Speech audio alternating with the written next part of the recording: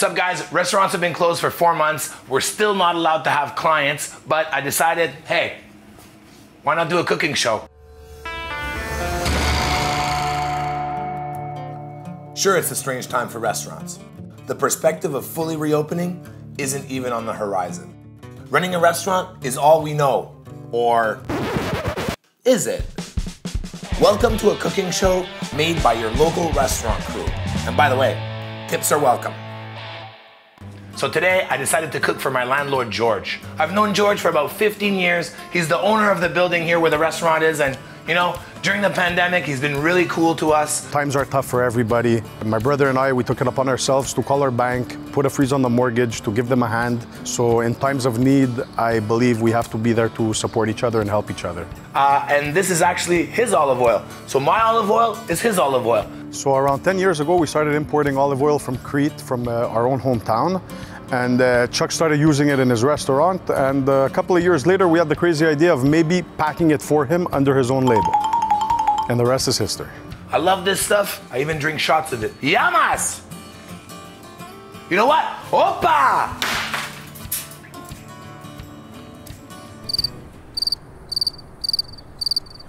So today for George, I'm gonna make lamb souvlaki pita. I love lamb. With George's world famous sauce. Today I'm going to teach you guys how to make a traditional Greek dip called kopanisti. Et voila, kopanisti. George, you're the landlord, I'm the cook. Let's get started. Before we make our souvlaki, we got a couple things to do. We got to make our dough for the pita bread. We've got to marinate and cook our lamb, and we've got to roast the red peppers. So you ready? Let's prep this up. Let's go, guys. Okay. So for our pita dough, we start with 1/3 cup of water, 2 tablespoons of olive oil, and 2/3 cups of milk. Add 2 tablespoons of sugar and 2 tablespoons of yeast. Now, let the yeast bloom for a few minutes and mix. In a bowl, start with 2 cups of AP flour, a bit of salt, and chopped oregano. Add the wet mix and blend everything together. When it sticks, knead it for 5 minutes, then cover with olive oil. Set it aside and cover with a warm towel and let it rise for 45 to 60 minutes. Now for our lamb. Season it with some rosemary, oregano, chopped garlic, pepper, some lemon zest, and add quite a bit of salt and then rub it all in. Add a bit of olive oil, then flip it and do the same thing on the other side. Then we roll our piece of lamb and we need to tie it using butcher's twine. Start with a strong double knot, then do a loop under every 1 to 2 inches.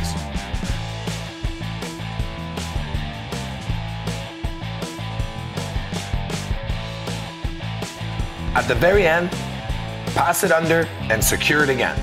Cut out the excess twine, and it's good to go in the oven on a roasting pan with a bit of water at 350 for 2.5 to 3 hours or until fork tender. So most of our prep is done. One last thing, we want to roast this red pepper. Now, if you have a gas stove at home, pop it right on there, turn the heat on, and let it go. If you don't, you could toss it on your barbecue. You could even put it in the coals of your charcoal barbecue if you wanted. Basically, what you really want to do is char and burn the skin so we can peel it right off. Whoa, you're getting a lot of matches, man. Yeah, I know. It's pretty cool, right? So how about you, man? Oh, you know, it's mostly shrimp. Shrimp? Shrimp's pretty cool, man. Yeah, I guess you're right. I guess it's pretty cool. Oh, who did you just match with? Butter. Really? Butter and I? Don't even get me started, man.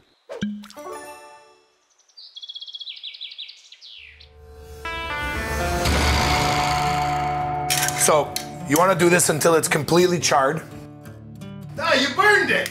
I did not burn it. This is perfect, okay? Then you take it in a metal bowl or any kind of bowl and immediately wrap it with plastic film. Now you want to keep the heat in there, and the heat's going to kind of steam it a little bit, and then it'll make it really, really easy to take off the skin. That's it, that's all. Easy as that. Time to make our sauce. George, I'm not trying to steal your thunder. I know this is your recipe, so here we go. Greek feta. Roasted red peppers. Some garlic. Hot pepper spread. Give it a little spice. Lemon juice. Olive oil. We're good to go. Looks good. Now, once you buzz it all up, it might be a little bit loose, not a big deal. Once you put it back in the fridge, it'll harden up just a little bit, but this is perfect sauce. Beautiful.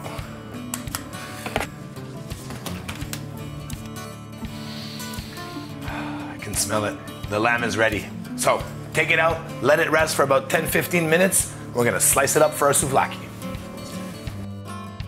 Our lamb is resting, and now it's time to make our pita breads. So our dough is ready. I'm gonna cut it into 4 big pieces, flatten it out, and pop it in a hot cast iron pan, and there you have it. Take a little ball of dough. A lot of times you're gonna use flour when you're rolling out dough, but for this you need olive oil, okay? So make sure you get a little bit of olive oil everywhere, and then just roll it out. Now, you don't necessarily need a perfect circle, but we do want to have enough space to fill it up. So the feeling of this dough, it's super elastic, a lot of olive oil. Look at all those herbs in there. All right, so you want to leave your pita about a 1.5 to 2 minutes. You know, when the side looks like that, flip it over. Let's see. We're good to go. Pita bread's ready. Now, time for our lamb. As you can see, perfectly roasted. It's kind of crispy a little bit. It's got a right amount of fattiness also. So all we need to do is just slice it nice and thin so we can put it in our souvlaki. First taste. Cancel, George. I'm keeping this for myself. That's too good.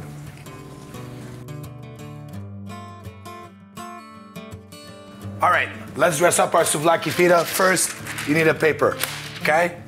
You need a paper. Then, you got your pita, okay? That's not how you do it. Let's dress up our lamb souvlaki pita. Start off with George's sauce, a little bit of lamb, okay? Tomatoes, onion, Greek basil, olive oil, why not? Little touch, sea salt, pepper. Well, now, let's roll it up.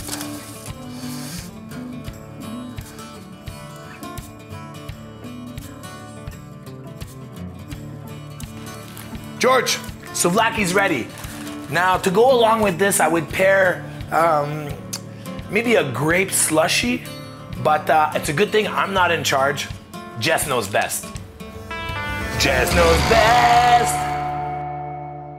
Here we have the Domaine Thymiopoulos, which is a blend of indigenous grapes from Greece. It has a lot of red berry fruit, cherry, strawberry, tepa nut, and tobacco. Medium body, smooth tannins. It's gonna go amazing with a lamb souvlaki. So George is on his way. I'm gonna start putting together his takeout box. I'll put all the ingredients in there, throw in a few gifts, and while I'm doing that, Sam, let's make a cocktail.